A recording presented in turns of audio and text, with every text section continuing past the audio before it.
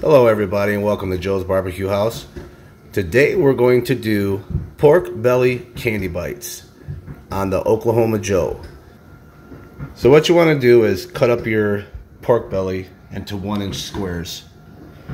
And we're going to rub this down with some Uncle Steve's shake. This is a gator shake here.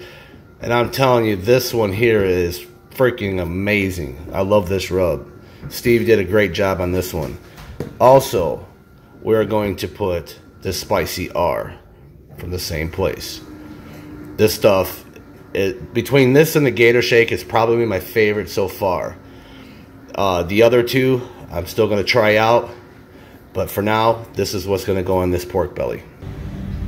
Alright, now that I just finished up seasoning the pork belly candy bites, we're going to go ahead and start up this Longhorn. And what I have here is 2 large splits of cherry wood and a basket 3/4 full of the Weber briquettes.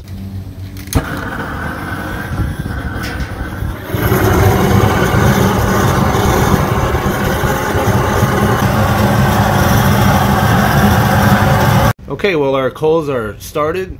All I'm going to do is leave this firebox door open for about 10 minutes to let these things catch up. Let that wood catch, and make sure that your firebox is cleaned out from your previous cook. So today we're going to try something that I've never seen before. And as you can see, I put all these pork belly candy bites on skewers. I have a total of 12 skewers, and that pork belly fit each one of them perfectly. Just be sure to space them out so you get a nice bark around all the edges for even cooking. This is the first time I'm trying this. This could be a fail, it could be a win, but we're gonna find out. The point of doing this is to make it easier to put them in the foil pans when I go to add my butter and brown sugar and honey. So all we want to do from here is start maintaining temps between 250 and 275. I'm gonna push for 275, and we're gonna go ahead and put them skewers on the racks. Right now, we're not quite ready. I'm kind of waiting for the smoke to turn, like to a light, thin blue smoke, or no smoke at all would be perfect. Which I did have it during the seasoning process once the oil was caked in. I'll give you a look at the coals. It's been 15 minutes. It's looking pretty good. You can see that wood, the splits are starting to light up, and that's what I'm waiting for. My firebox vent is open halfway, and my stack is wide open. So once I get up to close to my 275 degrees, I'm going to go ahead and start maintaining my temperatures with this flap, or with the exhaust flap. Alright, well, in the beginning of the video I had mentioned that I had 12 of these, which I do own 12 of these skewers, but I'm only using 10. I do apologize for that. But as you can see, they fit very nice on this Oklahoma Joe Longhorn. And just give you a close look at what they look like. Being that these are stainless steel, I'm just going to leave them all the way in, as you can see. And I'll just have some hot gloves so I don't burn my hands or whatnot. And rotate these like every maybe half hour, 45 minutes or so. I'm going to leave these on with temperatures of approximately 275 degrees. And just check on them periodically, rotate if I have to. So I might have to take this half, put over here, and then this half over here. Just all depends, because this side runs a lot cooler.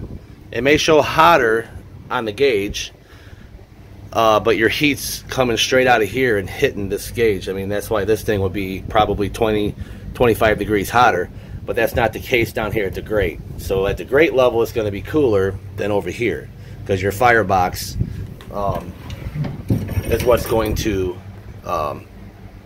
create a bunch of the heat on grate level on this side. Okay, so we're going to let this baby fire up and go from there.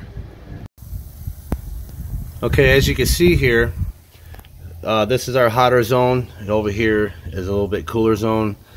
But I'd like for you guys to see how they're turning out so far. We are 1 hour into this cook, and they look like they're cooking faster over on the right side. So I'm going to go ahead and rotate these. I'm going to take these 5 and put them over there, and then these 5 over here. All right, they're all rotated. As you can see, we should be coming up with some even cooking here shortly. We'll check back in an hour and see what they look like and go from there. I like to show you guys here, having them on the skewers is really nice. You guys look at that color. Man, them things are turning out really nice. These here are a little extra charred, but that's fine. Not a big deal. We are about 2.5 hours in, and I am getting ready to pull these and put them in the aluminum foil pans. And as you can see, you can just take some tongs. You can rotate whenever you want. You know, spritz them really nice. So I am really liking this idea. I don't know about, you know, in like the Weber kettles or anything, because I haven't tried them yet. Not sure if these are too long for it or not, but we will find out. These here aren't too bad. These here were in the beginning. Why they're so extra charred is because they were right here in the very end. So here all you'll see that I added a little bit of some squeezed butter. It's parquet, some honey, and brown sugar. Gonna go ahead and get them wrapped up with some heavy-duty aluminum foil in this foil pan. I also like to say, when I had emptied these off the skewers, they just came right off like butter, no problem. Okay, so here they are foiled up in the foil pan. I'm going to set the timer for 1 hour, and after a half an hour goes by, I'm going to go ahead and rotate that for even cooking, and we shall return.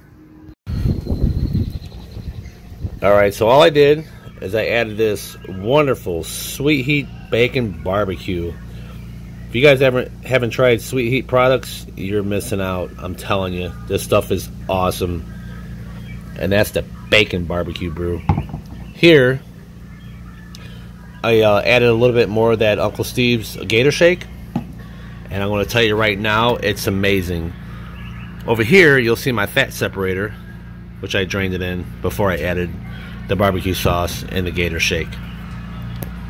So we're going to put these back on the pit, uncovered, for approximately 15 to 20 minutes, and these babies should be good. I mean, just look at this. I mean, we can eat them right now. Look at how they just fall apart. All right, sorry about that. Yes, they are amazing. But we're gonna go ahead and put them back on the pit for about 15-20 minutes and see how they turn out. So I went ahead and pulled off the candy bites. Half an hour to let this glaze over, and look at that, perfect candy bites. I'll try to go ahead and pick one up. Get a little taste test here. Ooh, they're hot. But they are so beautiful, so tender.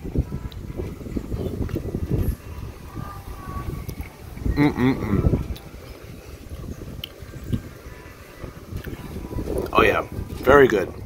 Sorry about the wind, guys. So I took a little bit of that au jus from that fat separator and sprinkled some over the top. Hey guys, if you like what you saw, please subscribe. Hit that like button. Comment below if you have any questions on what I've done with this cook. This Oklahoma Joe's Longhorn Reverse Flow Edition, yes, highly recommend it to anybody, any new beginner. If you're an advanced cooker but you know don't have much money, for 600 bucks, you know, with the mods I've done, you might be looking at around 700, you know, but this thing is almost, literally almost, if you do it right, almost set it and forget it, okay? So like I said again, please subscribe. If you have any questions, leave it down below. Thank you, and have a great day. And again, sorry for the wind. We're about to have tornado warnings out here. You know, it's starting to get really crappy out here. Nothing that we're not used to. It's been, what, 10 weeks of rain and all this other crap. So, again, you guys have a great day.